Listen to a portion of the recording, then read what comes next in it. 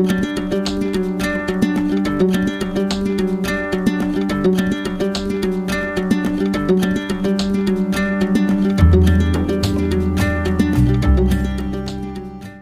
everybody, and welcome back to our top 100, and I'm actually doing from number 10 to number 1, so we're in the really good stuff now.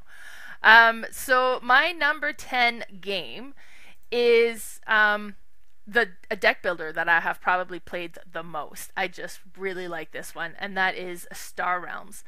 So played Star Realms a lot. It's one that goes over very well. I've introduced it to my boys. They didn't really want to play a game at the time, and I said, please come, let's play. And then we played it real quick, and then I said, okay, you guys are free to go. I got to make supper. And they ended up staying at the table and playing 3 more rounds. And it's a fairly small card game, so they also have taken it to school to play with their friends, which is a big hit in my mind. So this one is just, it's very simple deck building game that's just so satisfying to play. So you start with all players start with the same hand of card, and then you have scouts that'll give you the ability to purchase card, and then you'll have the vipers that will attack. And it's a 1 versus 1, last man standing is the winner type of card game. So with the cards that you can purchase, there'll be different cards. So they'll have attack, they'll have the ability to purchase, they'll have combination of both, and there's even some that can heal you. And then you'll be purchasing these cards. Some of them will be, ship cards that will go into your hand. Well, first they go into the discard pile, so when you have to shuffle because you've used up all of your cards, you shuffle the discard pile, that becomes your new draw pile. So once it's in the draw pile, these ships will just be part of your hand as regular. Some of them will have different faction, which will possibly allow you to unlock extra abilities. So if it's a yellow card and you have another yellow card, it's like, okay, well this one gives you a purchase of 3, but if there's another yellow card in your hand, then it also attacks by 2, for example. So you can kind of unlock extra abilities if you have a lot of the similar cards. Some cards are Space Station, and these are going to be very interesting because they stay into play. And depending on the type of shield they have, if it's a black shield, it protects you, and anybody who attacks has to destroy that space station before they can hit you. So it's convenient. And then you have the gray shield ones where they don't have to attack it, they can still attack you and kind of get around it. But depending on what they do, they may want to attack that space station anyways. So you'll have these cards, and then the space station actually don't get discarded, they stay into play. So they'll just stay on the table. If they ever get destroyed, they're trashed, they're gone, they don't go into your discard pile. This is such a neat game. I really enjoy this one. There's also Hero Realms, which is the fantasy theme version of this game. For some reason, even though they play almost identical, I prefer Star Realms. I don't know why. It's not like the space theme appealed to me more, but it's just one that I gravitate to. In my number 9 position, I have Lord of Waterdeep. Lords of Waterdeep was my gateway game. My brother had purchased a board game for me for my birthday, but when he came to give it to me, he also brought this one for us to play. And if you notice, it's just up here on my shelf. And we played it, and it was so good. This one is so satisfying to play. So it's a worker placement game. You have so many workers, you'll go from one location to location. If you're there, you're blocking it from the other players. Some of the things you'll be doing is collecting resources, which are different cubes. You'll have the white cube, the orange cube, the purple cube, the black cube. And then at the top of the board, there's different missions that you're trying to accomplish, and these missions will require for you to spend so many resources. So it could be that this one will give you 10 victory points, but you need to have 2 purple and 3 black cubes in order to complete it, and then it'll give you the victory points and gold or other things. So it's so satisfying to collect those, trying to collect the resources so that you can fulfill those quests and complete them. And then once they're completed, they go face down unless there's a special ability that they do as well, where you'll kind of keep track of it. But you also have a special goal that could be you're trying to get the most type of some sort of quest, and you're trying to accumulate the most of those, or you're trying to have the most building, because one of the things that you can do is you can purchase buildings that gives a new location that you can go to as a for everybody on the board. But if you own the building, anybody who visits your location, you get an extra resource or an extra perk for it. So neat. love this game. I pulled it out just a couple weeks ago with gamers that hadn't yet had the chance to play this one, and it went over really well. So that's my number 9, Lords of Waterdeep. In my number 8 position, I have Mansions of Madness 2nd Edition. So, to be honest, I accidentally purchased the insert, the insert for the box to organize everything, thinking it was another game that I owned. So I purchased the insert before I owned the game, so I was like, well, I might as well own the game then, and I purchased the game. But I regret nothing. This game is so good. It's app driven. So as you play, you start with the one tile. It's kind of a dungeon crawl, right? So you start with the one tile and you kind of go into the different room, and on the app you'll be like, okay, well, I'm gonna go into this door, and then the app tells you which tile to bring out. So it's not random. The scenario is created for you, and then it's like, okay, this tiles comes out, and you'll notice that there's items over there's paper over here, and there's a weapon on the table, so you can go pick that up, and there's a monster in there that you would need to kind of deal with. And as you explore the mansion, more and more comes into play, and then the app just kind of makes the whole thing so thematic, because you have the music, you have the story.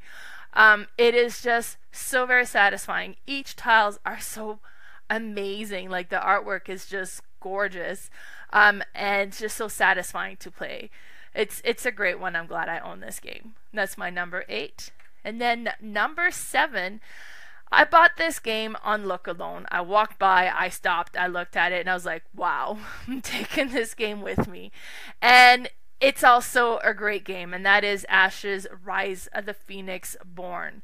It's actually been reproduced as Ashes Reborn, and it's just kind of tweaked a little bit. So there was an expansion pack that took the Ashes Rise of the Phoenixborn and kind of traded in a few cards to bring it up to be the Ashes Reborn. The artwork in this game is unreal. It is beautiful, and so is the card. And you play as one of the Phoenixborn. Each Phoenixborn has their own set of cards, and then each Phoenixborn with their own set of cards will have different dice they need to utilize, so you'll kind of be grabbing those dice to be able to play. What's really neat is you'll have these cards. The cards will have spells that you can put into your spell book. They'll have allies that you can bring into your battlefield. Some of the spells that you have will conjure creatures that you can also bring into your battlefield, and you're battling the other Phoenixborn. So it is another 1 versus 1 battle card game. But with this one is you start by rolling all the dice, and what you roll is the dice that you'll be able to use to activate your cards and your abilities and your spell. And depending on what you've rolled, how much you can do with. So every dice has the bottom symbol, and some of the actions require some of those, but it's kind of a weaker dice roll. And then the second level that you can roll could be used as a bottom symbol, or could be used as a middle symbol, and that would activate different abilities as well. Then if you roll the top symbol, because there's 3 different symbols on the dice, and if you roll the top symbol, then that's going to be the most powerful. It could be used as anything. It also has its own ability that you could activate the dice itself to create different things. But you utilize these dice, and you'll be like, okay, well, I'm spending these 2 dice to conjure this creature with my spell, so that goes into your spend pile. And then you have the creature that you brought out, and then it's like, hey, now that I have my creature there, I'm going to attack your Phoenixborn. Oh, and you're blocking with this creature, and it's just so neat. It is so satisfying. As I said, like, it is such a beautiful game. I really enjoy this one. Then in my number 6 position, I have Dice Throne, and I'm including all the Dice Throne Season 1, Season 2, and the Marvel. They all play very similar, and in fact you can mix and match. Each battle chest comes with 8 different characters, and I've acquired all of battle chests, but you can buy them in 2 character packs or in 4 character packs. There's different options available out there. This is another one that is stunning. The artwork is unreal, done by Manny Tremblay, and he did an amazing job. And you'll have your board for each character, and each character have their own set of cards. And this is a Yahtzee dice battle game, so it's another kind of ideally 1 versus 1 battle game. I have a thing for battle game. I've got a lot in my top 10 here. But you roll the dice, and the dice will have a number or a symbol, and you're trying to create a combination that will activate one of the attack that you have on your board.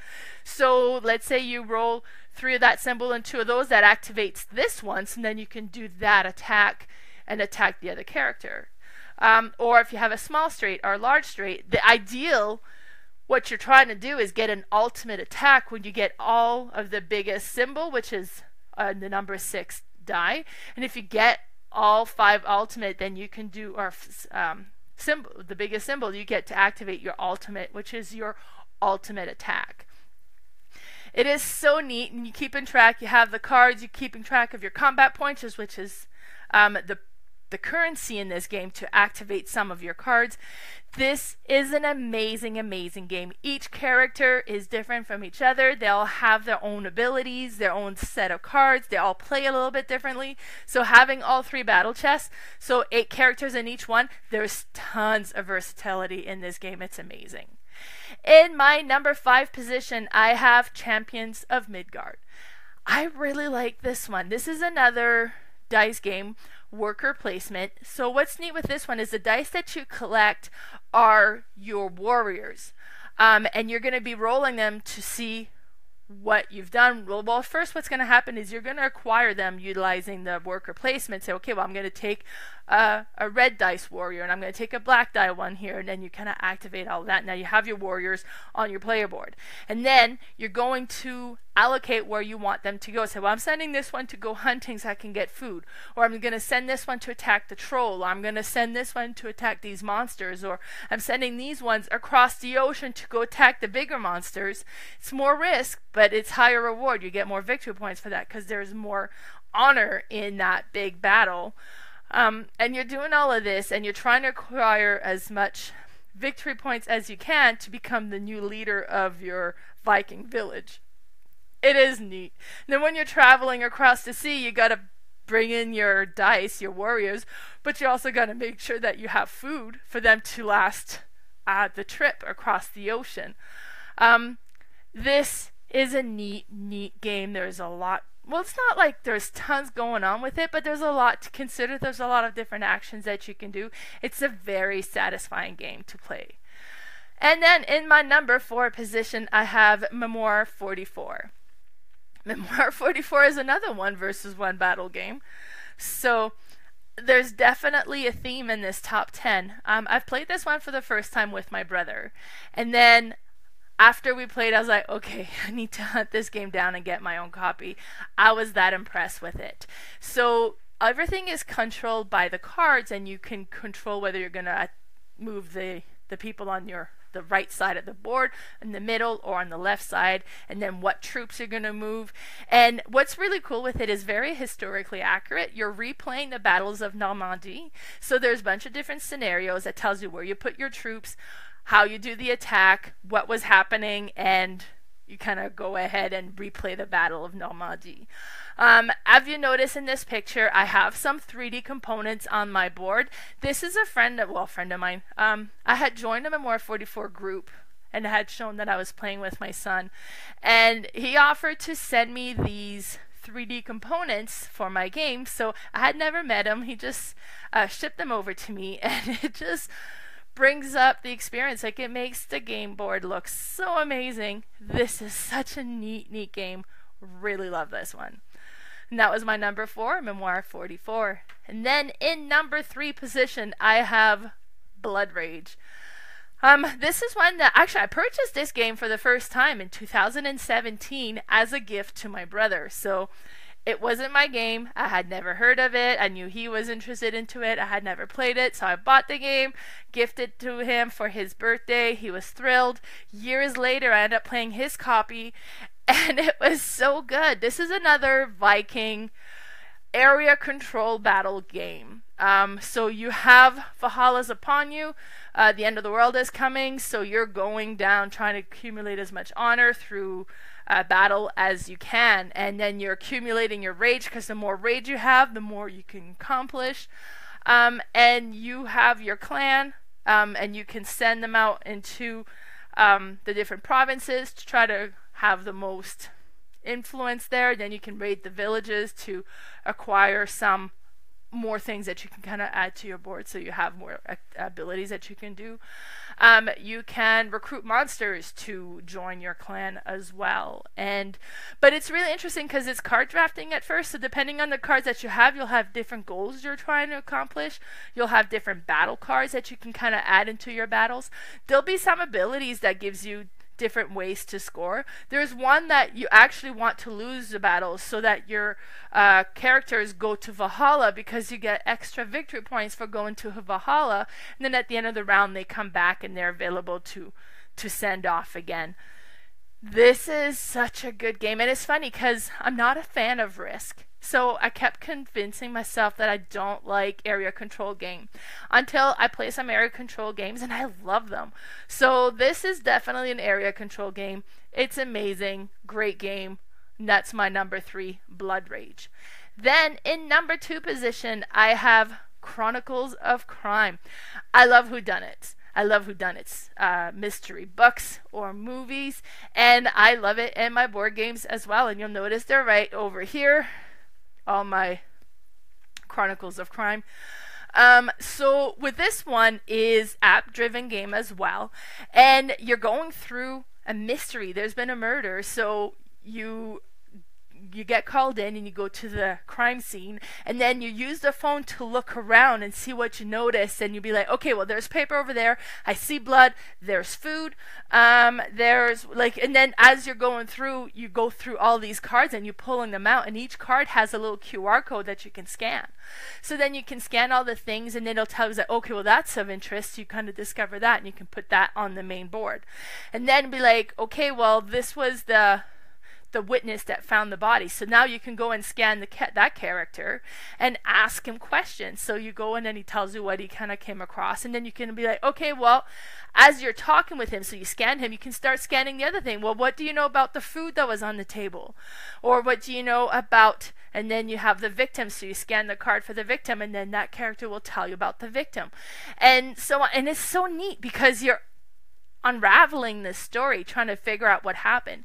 And it's not just who was the murderer. You also have to discover what was the murder weapon, or who was the accomplice, or what was the motive. Like, there's all sorts of aspects of the story you're trying to unravel. I just simply adore this game. I've got all the expansions. I would have extra stories, and then I haven't played most of them because I'm like hoarding them. I was like, well, I want to save it for like the best experience. So I played it with Lee the first time, and I was like, oh my god, did you not love it? And he's like, it's okay. And I was like, okay, I'm not wasting this on okay. I'm waiting for somebody who will love it as much as I do, which I know my sister will. We just don't get to game together as often. So maybe I'll just try to do them solo myself. But it's just, I love the whole aspect of it so much that I don't want to waste them, if that makes sense. But I've got Chronicles of Crime, Chronicle of Crime, is it the Riverview or Riverview expansion, the Noir expansion, and then I have the 1400, the 1900, and the 2400. So there's a lot of stories that I have access to it. There's no reason for me to hoard them, but I just got to get them played now. And then in my number 1 position, I have Legendary Encounters, Alien, the deck building game. Now, a while back, a few years back, me, Lee, and my stepson watched all the Alien movies, and then we watched all the Predators movies, and it was so neat. And it reminded me of this game because I had played it once before and I thought it was a good game, but then I was like, wait a minute, this was way more thematic than I thought it was, because hadn't watched Alien before, so I wasn't really familiar with the story. And this one is very satisfying. So it's a cooperative deck building game where you're battling the game, and then each round a card goes kind of down into the spaceship, and as it reaches the main area, it's going to flip up. And if it's not destroyed before it flips up, and if it's an alien, it's going to start attacking you every round. So you're trying to, but you don't know what they are because they're face down. So you're going to try to scan the room to be able to reveal what it is. And then once it's revealed, you can try to battle this alien before it makes it into the main area. Now, some of these cards are going to be the objective cards of what you're trying to accomplish. And you can set the deck different ways to play the first movie or the second movie or the third movie. What's really neat is, as I said, it's very thematic. So one time, like, you might flip a card over and it ends up being a face hugger. And that's where you have in the movie these eggs that has like a bug that attaches itself onto the character's face. But while it's in there, it's actually impregnating them with an alien inside their body. So if you get a face hugger, it's attached to your character and you want to try and get it destroyed before it's your turn again. Because if it's your turn again and it's still there, the face hugger goes away, but now you have a chest burster that goes into your discard pile because you've been impregnated with an alien, and eventually it's going to burst out of your chest. Now, as it's in the discard pile, it's fine. It's over there. Nothing's going to happen, but you're eventually going to run out of card in your draw pile. Now you're shuffling the discard pile. It becomes your draw pile. There's a chest burster somewhere in there, and if it comes out and gets played, you die. Your character dies, and then it's up to the rest of the team to kind of try to fulfill and fulfill the mission. It is so neat. It is so satisfying. I adore this game. Now, I also have the Predator one. I have the James Bond one. I have Marvel. I just got the X-File ones, and then we're actually started watching the X-Files series because of that. And then Matrix has just recently been released, so that's another one that I'll have my eyes on now. But yeah, so satisfying. That's my number one, legendary encounters, and specifically the alien one. So that was it for my top 100. We have been doing the top 50 on the podcast, starting with episode 50. So if you want to see my list there, and then what Carla has on her list, you can you can listen to it there. I also have my Instagram as Mel's_boardgame_room. My Facebook page is Mel's Board Game Room, and my YouTube channel is Mel's Board Game Room. Bye, everybody.